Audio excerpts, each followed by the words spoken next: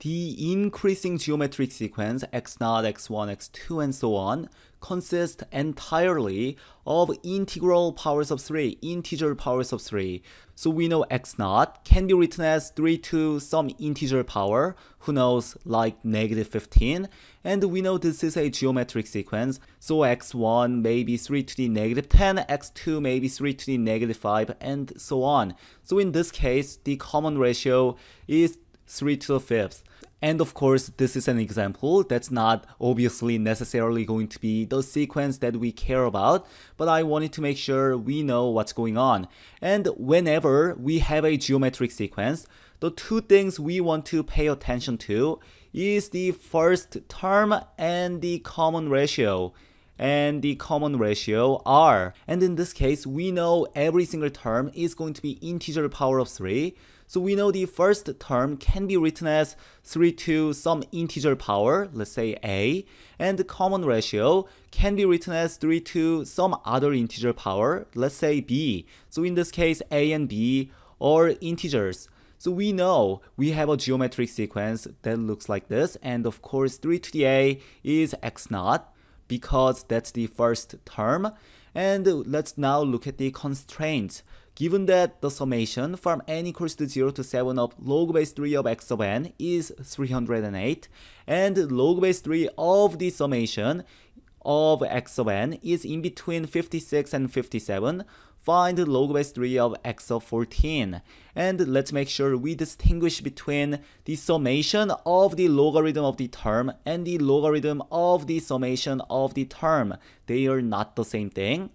Let's start by looking at the first equation. So what's this equation telling us? We are adding a bunch of logarithms of the same base. So in this case, we have log base 3 of x0 plus log base 3 of x1 all the way to plus log base 3 of x of n. And of course, when we are adding a bunch of logarithms with the same base, that's going to be log base 3 of the product of what was inside. So x0, x1, x2 all the way to xn, and we know that's equal to 308. And that's telling us that x0, x1, x2, x0, x1, x2 all the way to xn is equal to 3 to the 308th power.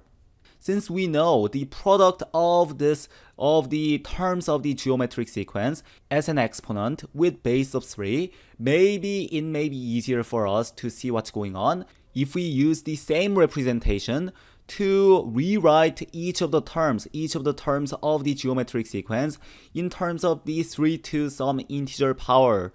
So we know x0 is equal to 3 to the a power. x1 is going to be x0 times the common ratio r. So 3 to the a times 3 to the b is going to be 3 to the a plus b. And x2, that's going to be 3 to the a. And in this case, we are going to multiply by the common ratio twice. So that's going to be 3 to the a plus 2b, and so on, all the way to x of n. And what was n in this case? We are going all the way to 7. So let's make sure we put 7 instead of n. So we're going all the way to 7. And 7 is going to be 3 to the a plus 7b power.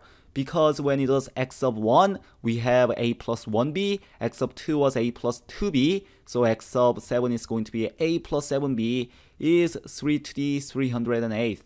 And we can simplify this one more time. That's 3 to the how many a's? We have 1a attached to 1b, 2b, all the way to 7b. And we have another a, so that's 8 a's. And how many b's? We have 1b plus 2b plus 3b all the way to plus 7b. And the sum of integers from 1 to 7, that's 7 times 8 over 2, also known as 28. So we know 3 to the power of 8a plus 28b is 3 to the 308. So we know 8a plus 28b is 308, setting the exponents equal to each other, or dividing by 4 on both sides, we get 2a plus 7b is 77. And that's a nice equation to look at. Anything else we know from this equation? Well, we know a and b are integers, so we know a and b are integers. So this is a Diophantine equation. And one thing you may say is that a has to be multiple of 7, and there are multiple ways of deducing that. One way is to take mod 7 of both sides, because when you take mod 7, 7b is going to go away and 77 is going to go away, yielding 2a is congruent to 0 mod 7, or a is congruent to 0 mod 7 because 2 and 7 are relatively prime.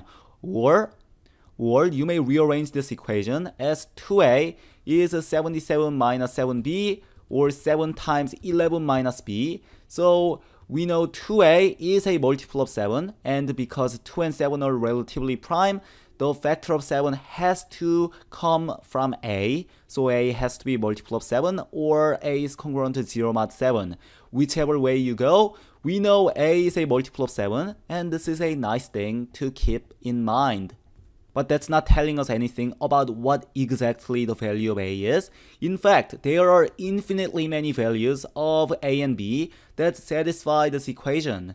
So how do we narrow it down? How do we find which a and which b we really want? Well, we look at this inequality, that this logarithm base 3 of this summation is sandwiched between 56 and 57. But I don't like this logarithm, so let's exponentiate every single side with base of 3. So in this case, log base 3 and 3 are going to cancel out, so we get from this equation 3 to the 56 is less than or equal to the summation from n equals to 0 to 7 of x of n is less than or equal to 3 to the 57th power. And we know because x0, x1, x2 forms a geometric sequence, we know this entire thing is a geometric series because we are summing up the terms of a geometric sequence. And we have a nice compact formula to evaluate that. And the formula for the geometric series, if you remember, is the first term times r to the nth minus 1 over r minus 1.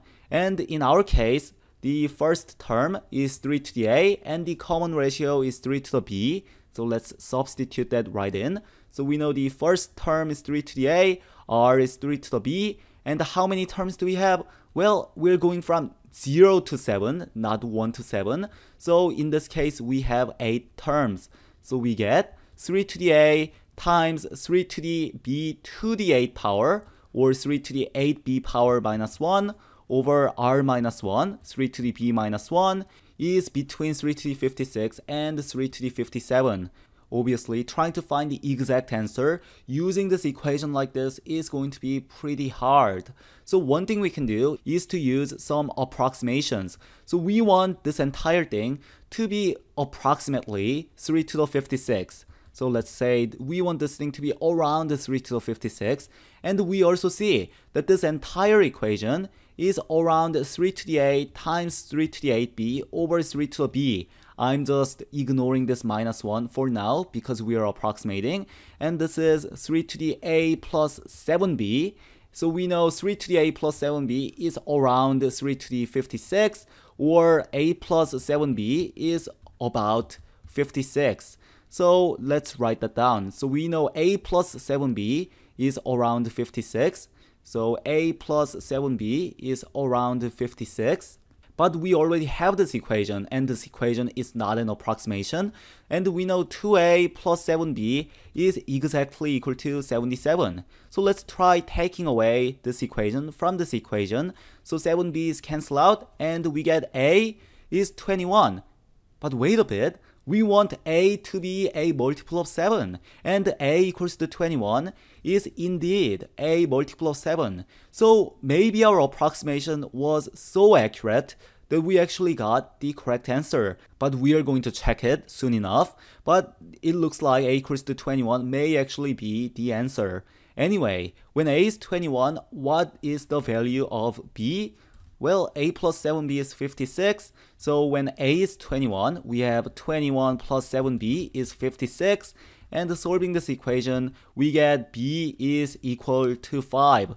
So it looks like 21, 5 may be the solution to the entire thing.